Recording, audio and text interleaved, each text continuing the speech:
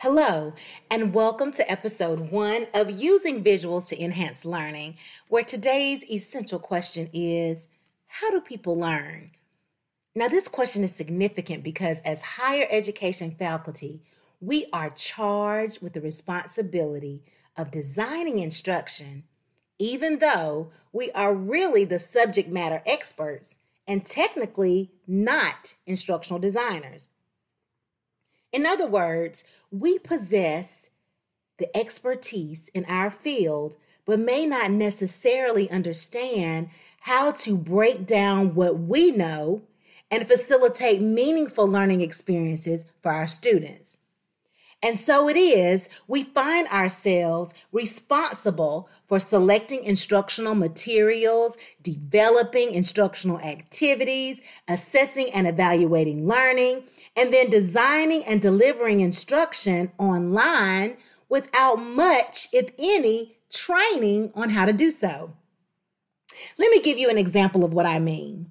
When I was an undergrad, I remember a fellow student running down the hall of my dorm, crying and wailing, trying her best to make her way to her room as fast as possible.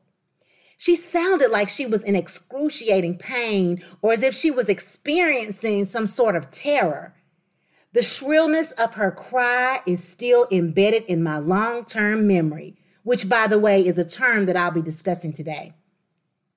So the word on the streets, or in the dorm, I should say, was that she was failing her accounting class, and she was an accounting major with a chancellor scholarship that required her to maintain an extremely high GPA. Come to find out, the professor who taught the accounting course was known for passing out F's like communion bread and wine. It did not faze him one bit that the fact that so many students failed his course reflected his inability to teach. In fact, he was known to flex his collar, as he apparently found this fact to be an achievement. So he may have been a top-notch CPA who knew all there was to know about accounting, but he could not effectively take what was in his head and simplify it for a novice. Now raise your hand if you have ever taken a college course and wondered, is it me? What in the world is happening here? Because I just do not understand this information. Well, I've had my own experience with that. I remember taking geography my freshman year, which is a subject that I was not the least bit interested, which did not help. Nevertheless, I took this geography course and earned a D. Yes, I said a D as in dog. Now, in high school, I was a straight A student, which landed me the honorable valedictorian position in my senior class. So imagine my shock when my grades did not reflect the level of performance I had achieved my whole life. Well, it wasn't just that I was disinterested, because let me tell you, science does not interest me at all, thanks to my third grade teacher. Yet I managed to focus and earn A's in all of my science courses. But it was the professor's inability to engage the class and to make the content interesting and digestible. Truth be told, a teacher, a public speaker, a trainer can make content that you were not interested in appealing enough for you to learn if they're skilled at what they're doing. Amen? All righty then. And so I was one of 3 people to earn a D while the rest of the class earned F's. So where am I going with this? You see, there are faculty in colleges and universities worldwide who are experts in their discipline, but do not understand how people learn or how to design effective instruction so that students successfully master learning outcomes and leave their classrooms as what I call learning commanders. So my goal is to be a part of the solution by helping as many higher education faculty as I can so that teaching and learning online is enjoyable, beneficial, relevant, relatable, applicable to all involved. I am Dr. Kelly Austin, your e-learning strategist who is passionate about helping you master the art of teaching college courses online. Now, this audio shop is going to be interactive, so I'm going to need you to grab a sheet of paper and draw 2 lines so that you have 3 columns. Those columns will represent 3 stores, but not the kind of stores that may have come to mind when you heard me say it. They're going to represent memory stores.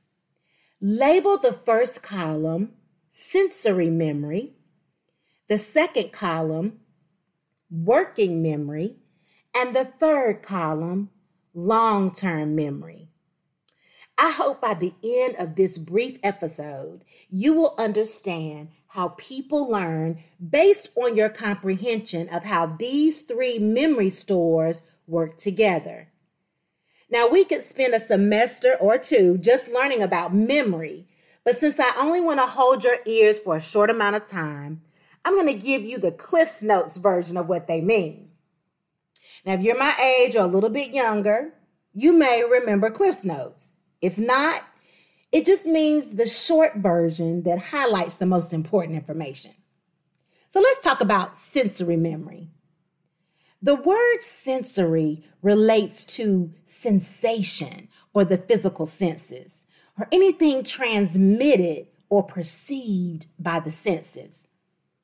Now, the early childhood and elementary school teacher in me would tell you to draw an eye for sight in that first column, a nose for smell, hands for touch, ears for sound, and a tongue for taste. So I think I'm going to do that. Let me let you take some time now and draw those items in that column under sensory memory. Now, there are some fancy terms for what you drew, like the olfactory sense for the sense of smell. But remember, I'm giving you the Cliff's Notes, so we're not going to get into all of that. So sensory memory is a very short-term memory store for information that is processed by our senses. For example, visual memory is thought to hold information for less than a second. So that's all I want you to remember about sensory memory right now. We're going to move on to working memory. Richard Mayer, a world-renowned psychologist, and Ruth Clark defined working memory as the center of all conscious thinking, including deliberate learning. The thing about working memory is that it is limited in capacity. By limited, I mean that research has shown, listen to this, that learners can process an estimated 3 to 4 elements of new information at one time, or 4 to 5 bits of information simultaneously. Another thing to note is that unless information in working memory is rehearsed or actively attended, it only lasts for 10 to 15 seconds. It actually takes mental effort to hold information in working memory for an extended period of time, which can also cause cognitive overwhelm. So, if you're thinking, well, if its capacity is limited, wouldn't it be called short-term memory? I would say you are on the right track. Psychologists today have replaced the term short-term memory with working memory. So, right underneath working memory in that middle column, you can make a note of that. Now, let's talk about why working memory is so important. Well, it's because as we design instruction, we must be aware that learners can process only a few elements at any one time. So our job as online faculty is to ensure that we keep the limited capacity of working memory in the forefront of our minds so that we don't overload it.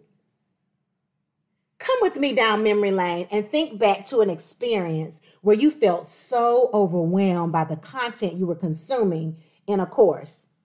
Was it the lecture that was going on and on and on while you sat there trying to decipher what important info to include in your notes? Was it a textbook with images paired with captions and loaded text in a small font all over the page? Let me tell you a little something about that. I took an art course in undergrad that the textbook was filled with all these, portraits and images with these captions underneath. And the font was so small and there was so much text. And instead of testing us on the content that was on the pages of the textbook, my professor thought he was being cute and tested us on the captions underneath the images. Can you all believe that? I'm not going to give you just another sad undergrad story, but it happens. Now, for you, was it a video that lasted way too long and included jargon that you felt was way over your head? Come on, I know there is at least one experience in your education that strongly imposed on your working memory when you were simply just trying to learn. Well, I want you to keep that feeling in mind as you are designing instruction and selecting or creating instructional materials. But before we move on to long-term memory, I must introduce one key term for you to include under that middle column. That term is cognitive load. Write that down. Cognitive load refers to the demands placed on working memory in terms of storage and information processing. So our challenge is to promote cognitive processing that is like little Goldilocks porridge. Not too much, not too little, but just right. Last but not least, let's move on over to the final column and get into this long-term memory. Long-term memory is a permanent, large capacity repository of information, including organized knowledge structures and schemas. That's a mouthful, right? So let me put it in layman's terms. Long-term memory is unlimited in its capacity, and it involves your brain taking information from that short-term memory store, that working memory, and creating memories that last for an indefinite period of time. These memories can be from an hour ago to decades ago. How is that possible? Well, it's because your long-term memory is stored outside of your conscious mind. However, those memories can be called forth into working memory when you need them. Now, there are two types of long-term memory that I want you to write in that third column.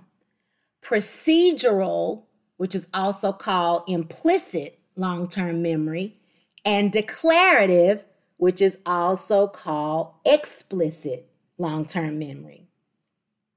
Procedural or implicit long-term memories are information related to activities that you learn through practice and repetition, while declarative long-term memories include information about facts, rules, events, definitions, and experiences that you can still recall when necessary. So now this is the good part.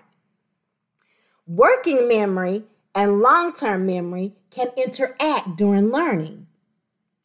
You see, what a learner already knows, which is called their prior knowledge, is stored in long-term memory. And it can help working memory process information, allowing for more information to be learned. Now, what does that mean? That means that tapping into prior knowledge is a great way to connect new information so that it is much easier to understand and retain. Isn't that good news? Well, our time is up. And today, we've talked about 3 memory stores: sensory memory, working memory, which was once called short-term memory, and long-term memory, and laid the foundation for understanding how people learn. Now, I have a challenge for you, or maybe you could call it homework. I want you to go to one of your courses and ask yourself these 3 questions, and I'm going to do the same. What do I really want my students to remember? In other words, what do you want to move to the long-term memory store? That could be about the content. That could be about the experience. Okay, what do you want them to remember? Number 2 is, how can you chunk information so that their working memory is not overloaded? Go look at your modules. Go look at your presentations, the textbook that you've chosen for the course, or any other resources that you offer, and answer that question. And the final question is, how can you tap into their prior knowledge so that a connection is easily made between the new information and what they already know or have experienced? Well, if you made it this far, I want to thank you from the bottom of my heart for spending this time with me, and I want to invite you to subscribe to this channel and hit the notification bell so that when episode 2 is released, you will be one of the first ones to know. You can subscribe at bit.ly/Kelly's channel. That's KELLIES channel. Until next time, I wish you well as you create dynamic learning communities online. Bye-bye.